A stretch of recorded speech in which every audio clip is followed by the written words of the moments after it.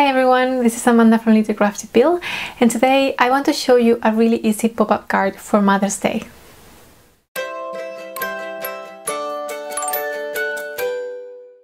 I got the idea for this card from Jennifer Maguire. She made a video a few months ago and I really wanted to try what she did.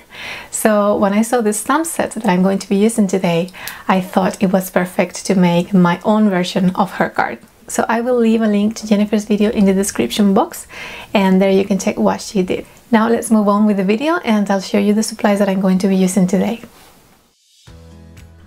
So this is the stamp set I'm going to be using and it's coordinating dies. I'm also going to be using a circle die. This one has a stitched border, but you can use a regular one if you want. And I'm also using a scoring tool, some Copic markers and cardstock. So let's start by stamping all my images. I'm going to color them. And as always, if you want to skip the coloring, you can go to minute 5:15. I feel that lately I'm always coloring with Copics. I'm sorry about that, and I'm going to try and change a bit in the next videos.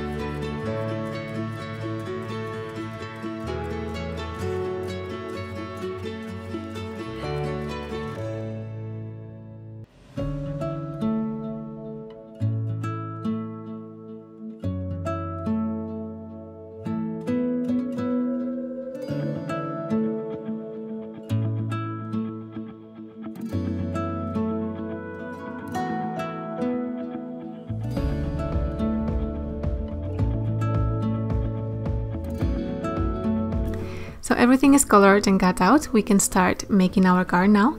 And the first thing I'm going to do is create a window in the front part of a card base.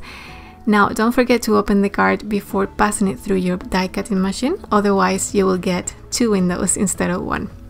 Now, as you can see, we're making a window card, and the pop-up element is going to be inside and will be visible from outside through the window. When we are done doing this, we will make our little mechanism for the pop-up element.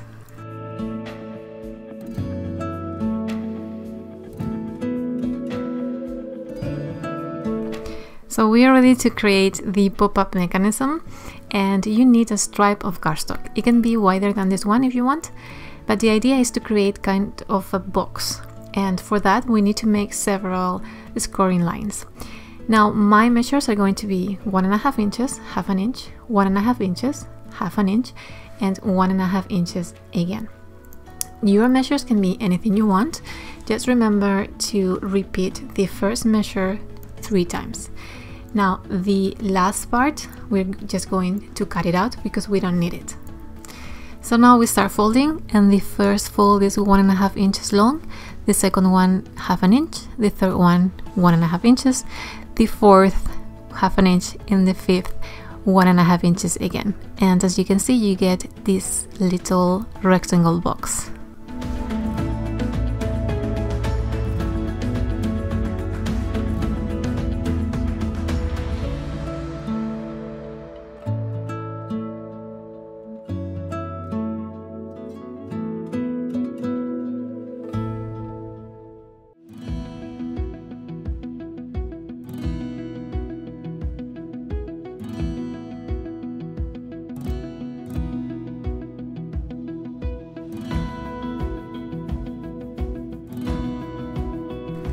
Okay, after stamping the sentiment outside, we can put the card together, but there is a reason why I don't make so many interactive cards. That's because I tend to mess it up, even when I know how to do it and even when I have done it before.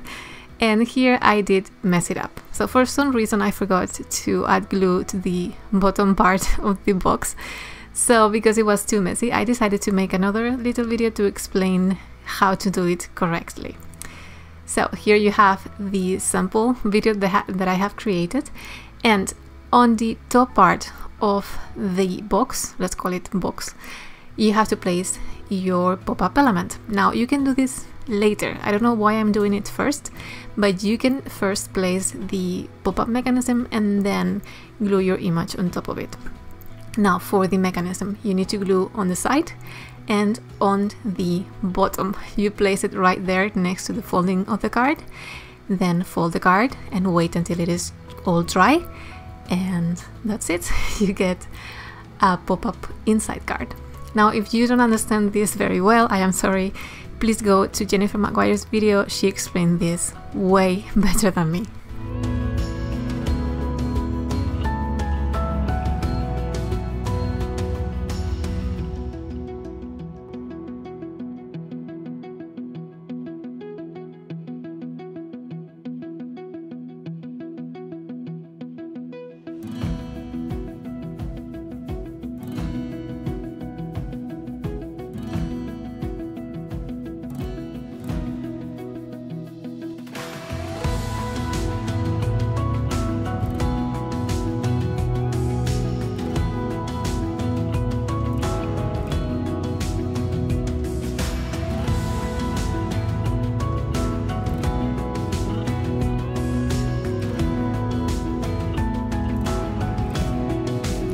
So that's it. I added a few sequins and also left a bit of space there in the corner for writing a message.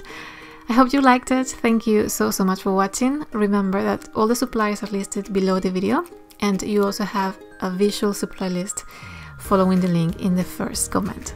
Have a great day everyone, and see you again soon. Bye!